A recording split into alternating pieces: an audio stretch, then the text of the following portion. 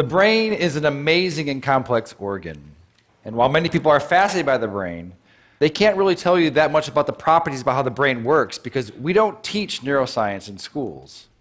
And one of the reasons why is that the equipment is so complex and so expensive that it's really only done at major universities and large institutions. And so in order to be able to access the brain, you really need to dedicate your life and spend 6.5 years as a graduate student just to become a neuroscientist to get access to these tools. And that's a shame because 1 out of 5 of us, that's 20% of the entire world, will have a neurological disorder. And there are 0 cures for these diseases. And so it seems that what we should be doing is sort of reaching back earlier in the education process and sort of teaching students about neuroscience, and so that in the future they may be thinking about possibly becoming a brain scientist. And so when I was a graduate student, my lab mate Tim Marzullo and myself decided that, what if we took this complex equipment that we have for studying the brain and made it simple enough and affordable enough that anyone, an amateur or a high school student, could learn and actually participate in the discovery of neuroscience. And so we did just that.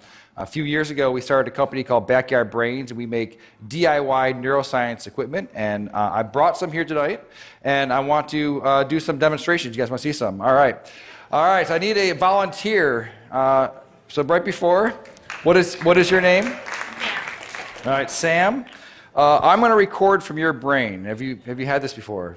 No. Okay. All right. I need you to stick out your arm for science. Roll up your sleeve a bit. All right. And so what I'm going to do, I'm putting electrodes on your arm, and you're probably wondering, I just said I'm going to record from your brain. What am I doing with your arm? You have about 80 billion neurons inside your brain right now. They're sending electrical messages back and forth and chemical messages. But some of your neurons right here in your motor cortex are going to send messages down when you move your arm like this. It's going to go down across your corpus callosum, down onto your spinal cord, your lower motor neuron, out to your muscles here. And that is electrical discharge. It's going to be picked up by these electrodes right here.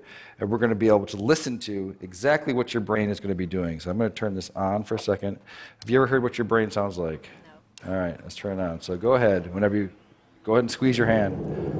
All right, so what you're listening to, so this is your motor units that are happening right here. Okay, so let's take a look at it as well. So I'm going to stand over here, and I'm going to open up our app here. So now I want you to squeeze. Yeah, so right here, these are the motor units that are happening from her spinal cord out to her muscle right here. And as she's doing it, you're seeing the electrical activity that's happening here. We can even click here and try to see one of them. So keep doing it really, really hard.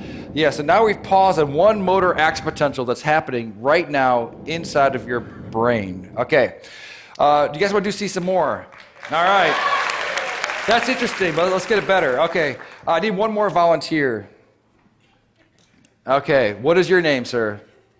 Miguel, all right. You're going to stand right here. So Miguel, when you're moving your arm like this, your brain is sending a signal down to your muscles right here. I want you to move your arm as well. All right, so your brain is going to send a signal down to your muscles. And so it turns out that there is a nerve that's right here that runs up here that innervates these 3 fingers. And it's close enough to the skin that we might be able to stimulate that. So that we can do is copy your brain signal that's going out to your hand and inject it into your hand so that your hand will move when your brain tells your hand to move. And so in a sense, she will take away your free will, and you will no longer have any control over this hand, okay? You with me? All right, so I just need to hook you up. All right, so I'm going to find your ulnar nerve, which is probably right around here. You don't know what you're signing up for when you come up and... So now I'm going to move away, and I'm going to plug it into our human-to-human interface over here. Okay, so Sam wants you to squeeze your hand again. All right, do it again. All right, perfect. So now I'm going to hook you up over here so that you get the stimulus. It's going to feel a little bit weird at first. This is going to feel like a, when you lose your free will and someone else becomes your agent, it does feel a bit strange. So I want you to relax your hand. All right, and Sam, you're with me? All right, so you're going to squeeze. I'm not going to turn it on yet, so go ahead and give it a squeeze. All right. So now, are you ready, Miguel? Ready as I'll ever be. Okay, so I've turned it on, so go ahead and turn your hand. Do you feel that a little bit? No. Okay, do it again. No. A little bit. A little bit? Okay, so relax. No, hit it again. Okay. Oh, perfect. All right, so relax. Do it again. All right, so now... All right, so right now, your brain is controlling your arm, and it's also controlling his arm. So go ahead and just do it one more time. All right, so that's perfect. So now, what would happen if I took over my control of your hand? And so just relax your hand. What happens? Nothing. Why not? Because the brain has to do it. Now you do it again. All right, that's perfect.